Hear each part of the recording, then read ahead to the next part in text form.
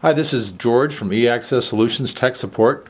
We're going to talk a little bit of it today about how to maximize the free space on your BlackBerry smartphone. We all enjoy the wide variety of applications that your BlackBerry device supports, but if they start running low on available memory, the devices can become very sluggish and you will frequently see the hourglass as your icon as you're doing something, causing you to wait. This video will demonstrate a number of ways to maximize the free space on your BlackBerry smartphone. So let's begin by just checking to see how much available memory you have. We're going to go to the options icon, typically a wrench.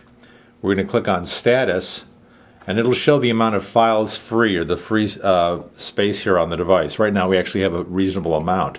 But if that number starts getting really low, your device will become very sluggish and will definitely slow down a lot.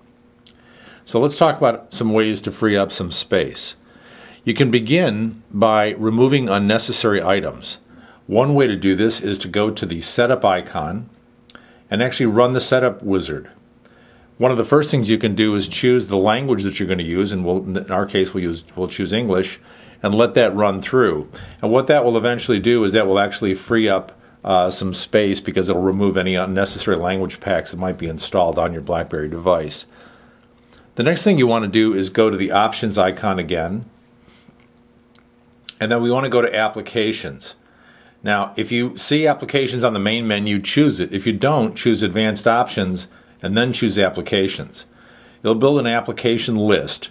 Go down and choose any languages you might find here, or programs that you seldom use, for example games such as Brick Breaker, some of the other games that might be on here, or other applications like Help that you may not use that frequently.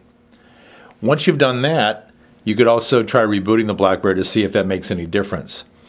You can also minimize the number of contacts stored in your address book, and if you're on a BlackBerry Enterprise server, you can also use the lookup feature so that you can only keep the addresses used frequently on your BlackBerry and look up the ones that you don't use frequently. You could also delete old items from your message folder. So we're going to go to the message folder. We'll go to the top of that list. And you can simply scroll down to a date where you may have older messages. And again, once you get there, just click the menu key and then choose Delete Prior. What this will do is delete any prior items prior to the date band that you've chosen. And it does that without synchronizing those changes back to your email source. So it won't remove them from your source file. The next thing you can do is go into your messages again, click the menu key and type the letter O and choose Options. Go into General Options and you can go down and you can try to change your email settings. Down toward the bottom here, there's a couple of items that are important. Keep messages for, we're going to limit that to say 15 days as opposed to forever, for example. And you can also go into the Auto More. What that does, by turning that feature off, it will save you from automatically downloading the whole content of an email. Maybe you only need part of the email, or only want to look at part of the email. So this will again save some space. Another thing you can do that's very important is go into your SMS or text messages and use that feature, or go in there and also delete those that you don't need. Especially your MMS messages, which is your multimedia messages. Those can contain a huge amount of text, a huge amount of data I should say. Another thing you can do is clear the device log. The way you do that is kind of a trick. You start from the home screen, you hold the Alt key, and you type the letters LG, LG, and that brings up the event log. If you hit the menu key, you can clear the log, and then by doing that, you can verify the deletion, and this will clear out a lot of the information that the BlackBerry stores on a routine basis that you may not need. You can also clear the browser cache. So to do that, we'll go into the browser, we'll hit the menu key and go down to Options, and we'll click on Cache Operations. And again, you can clear your history and your cookies and your pushed content. Again, these things will all help save space.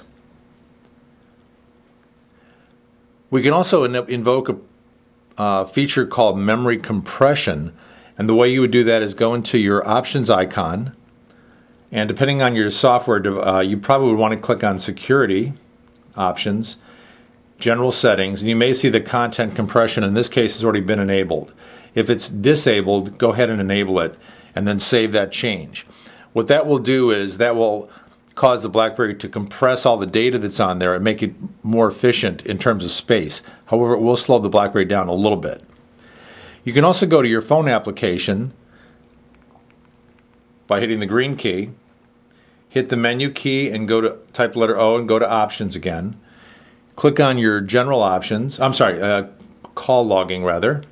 And what you want to do is log, instead of logging all calls, which will take up more space, just click on missed calls and only log those so you can see any calls that you might have missed.